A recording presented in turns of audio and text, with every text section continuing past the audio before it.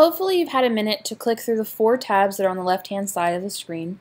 We have designed the course to be as straightforward as possible, so hopefully by clicking on those 4 tabs you now have a better idea of how the course is navigated. This next video will talk about specifically how you should navigate the class, so if you have any questions whatsoever, this video should sum it up. So first, there are only 4 tabs in our class. The first tab is the Home tab, and that's where all of your coursework is. It is mapped out chronologically in the order that you should complete the coursework. The course has been broken down into a series of 6 modules. So this is Module 1 that you're seeing right now. It's the Getting Started, Welcome to the Class module. It shouldn't take more than maybe 2 hours if you're incredibly thorough. But the goal of that first module is to make sure that you're aware of what you should be working on. And if you were to scroll down the Home tab, you'll see that there's a Module 2, and for the summer 2017 semester, you'll be working on this module for 2 weeks, week 1 and week 2.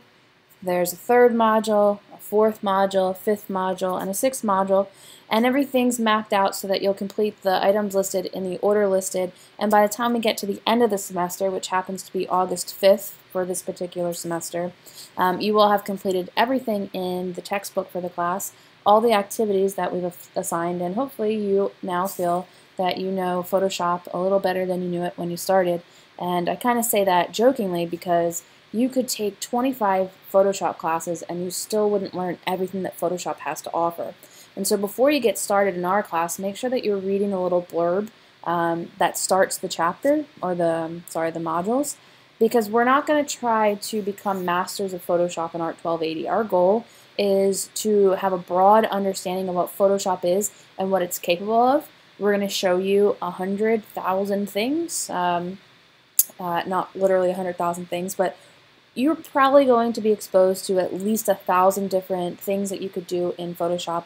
And we don't expect everyone in the class to memorize every single thing that we do, because we're going to throw them at you so fast that you're going to feel overwhelmed at times. But just keep in mind that we just want to show you everything that Photoshop has to offer.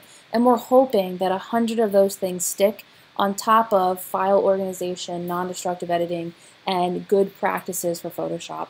We'll show you how to make 12 different types of selections and 15 different types of file formats. We're not expecting you to memorize every single one, but we do want you to come out of the class with a skills-based understanding of Photoshop, so that if you really enjoy learning about Photoshop, you could go on to the next level of Photoshop, which may be Photoshop for photographers if you're a photography major, or advanced Photoshop for graphic design majors if you're graphic design, or intermediate Photoshop for multimedia if you're a multimedia major. But keep that in mind as we move through the course.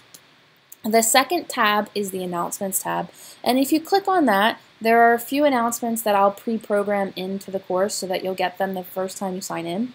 It's important that you read through all of these announcements in their entirety.